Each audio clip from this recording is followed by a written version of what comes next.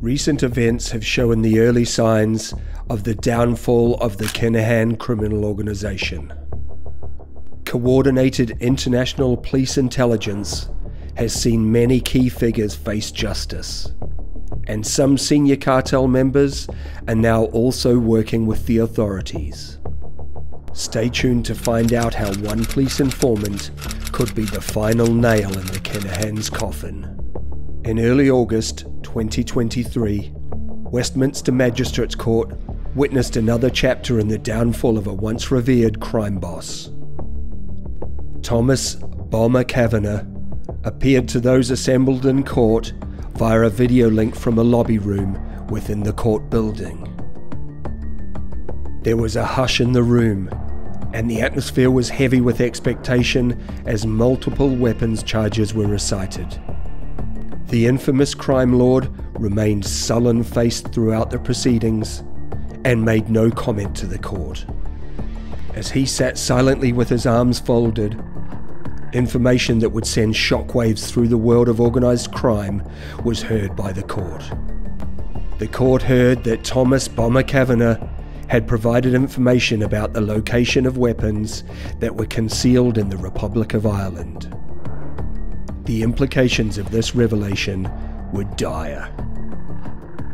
Kavanagh, a senior figure within the notorious Kinahan cartel, had struck a deal with the UK's National Crime Agency. It was subsequently revealed that Kavanagh had disclosed the location of a secret cartel arms cache in a bid to secure a reduced prison sentence. The information ultimately led the authorities to the concealed cache of 11 deadly weapons. Weapons which, if undiscovered, would have been used in gang crime. Would this daring gamble to work with authorities pay off for Bomber, or could the results be hazardous to his health? The former crime kingpin now finds himself with a tarnished reputation. He is now publicly known as an informant, and in the world of organised crime, there is nothing worse than a rat. The label of a police informant, a turncoat, a rat, is not one that his associates will ever forget. It's evident that Bomber has, not very skillfully, manoeuvred himself into a dangerous predicament that strikes fear into the heart of every criminal. He will be constantly looking over his shoulder. Thomas "Bomber" Kavanagh is an infamous figure within the Irish and UK criminal underworld. He became the leader of his own gang on the UK mainland and senior contact of the Kinahan cartel after relocating to Tamworth near Birmingham, shortly after Christy Kinahan had moved to the same area in the early 2000s. He is married to Joanne Byrne, the sister of Liam and David Byrne, a relationship that solidifies his connection with the world of organised crime. Although Bomber had been on the authorities' radar throughout his criminal career, the first act in his downfall began to play out in March 2022, as he faced a crushing 21-year prison sentence. This formidable sentence was handed out for his orchestration of a huge €200 million drug smuggling operation, which was connected to the Kinahan's global crime network. Presently, a cloud of speculation envelops Kavanagh's interactions with law enforcement.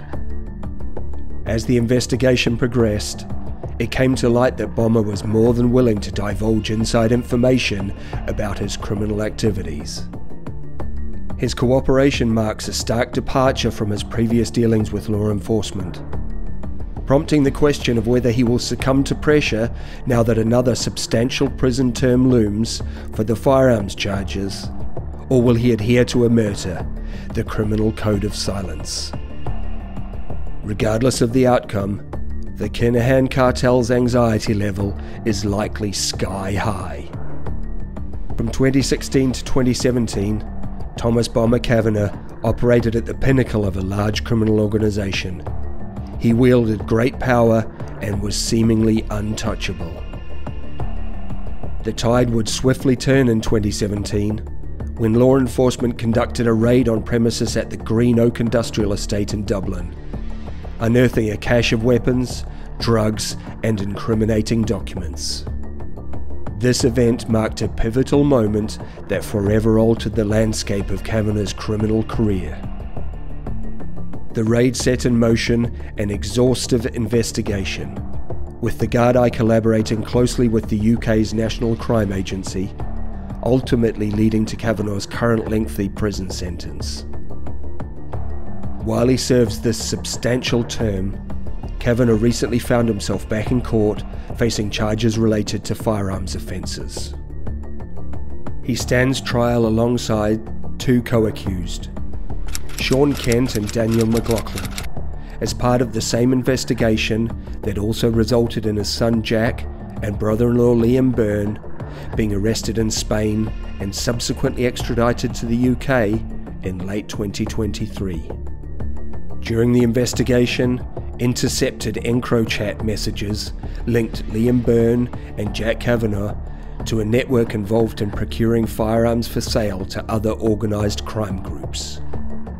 They will now face the same charges as Kavanagh, who is currently confronted with 5 firearms-related charges. The court also learned that Kavanagh had been accused of sourcing the 11 firearms discovered in Newry, County Down, in May 2021. The sheer quantity of weaponry on hand in this criminal network is a testament to the scale of Kavanagh's operation in the illicit arms trade. From a law enforcement perspective, this case assumes immense significance. The investigation hinges on EncroChat and the intelligence gathered regarding firearms, some of which were found stashed in Northern Ireland. The courtroom witnessed a truly astonishing twist as it emerged that Kavanagh had played a pivotal role in guiding law enforcement officers to the weapons location in Newry.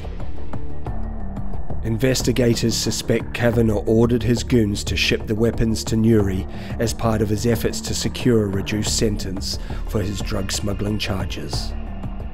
Officers from the NCA believe that Liam Byrne, Jack Kavanagh, and Sean Kent had conspired to obstruct justice by devising a scheme to disclose the whereabouts of the weapons, all to secure a reduced prison term for Thomas Kavanagh. Additionally, Peter Keating and James Mago Gately's names surfaced in this intricate web of criminal dealings.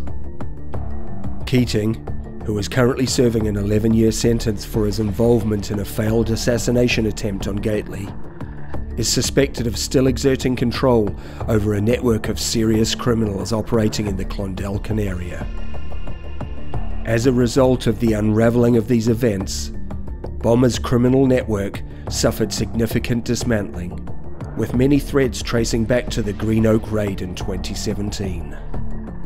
This operation led to the discovery of the hidden weapons cache, triggering the decline of his once formidable criminal empire. The seizure of various documents linked to the Kavanagh gang unveiled critical insights into the cartel's primary smuggling routes and how they use trucks to transport drugs and weapons from Europe into the UK and Ireland. These documents were subsequently transmitted to the UK, where Kavanagh resided in the Midlands. The ensuing raids effectively disrupted the Kinahan cartel's money laundering operations, which had relied on a network of seemingly ordinary companies and money launderers without significant criminal convictions. Following the discovery of the hidden arms cache, law enforcement turned their attention to Bomber's criminal organisation in the UK. A proceeds of crime case is still in progress, with a particular focus on Kavanagh's assets, including a stash of luxury goods uncovered at his residence in Tamworth. The records uncovered in the 2017 raid illustrated how swiftly the Byrne organisation, under Kavanagh's leadership, established itself after the Regency Hotel shooting in February of 2016. In the months following the tragic death of David Byrne, they were already hatching plans for new drugs and weapons imports, and by that Christmas, they were celebrating in New York after successfully smuggling their first shipment. Their activities eventually unravelled, leading to law enforcement's discovery of the Green Oak location. Just a month later, the ongoing investigation into the significant firearms plot was conducted in parallel with these events, and is likely to signal the end of Bomber's criminal career, assuming he still has one. The mere suggestion that he may have cooperated with law enforcement is likely the end of his dealings with the Kinahan cartel. The question now must be asked: will Bomber continue to cooperate with the authorities in the hope of bettering his circumstances while incarcerated, or to reduce his sentence? Now that he will be persona non grata within the world of organised crime, cooperation with the authorities might be his only lifeline. Furthermore, cooperation with the authorities could soften the effect of the sizable criminal assets case currently looming over him, which is estimated to be worth a staggering €42 million. With so many senior Kinahan and Byrne family members and associates in custody, Daniel Kinahan must be experiencing plenty of sleepless nights, and this will have been exacerbated when he received news that Bomber was cooperating with the police. Obviously, Bomber cooperated in order to improve his own situation, but ultimately, his cooperation with police has probably put a massive target on his back. The Kinahans can't risk a former senior cartel member spilling his guts to the police. It seems that Bomber's days may be numbered. Thank you for joining us today on Crime Chronicles. If you like the story, please give it a thumbs up and subscribe to the channel, and also share it with your friends.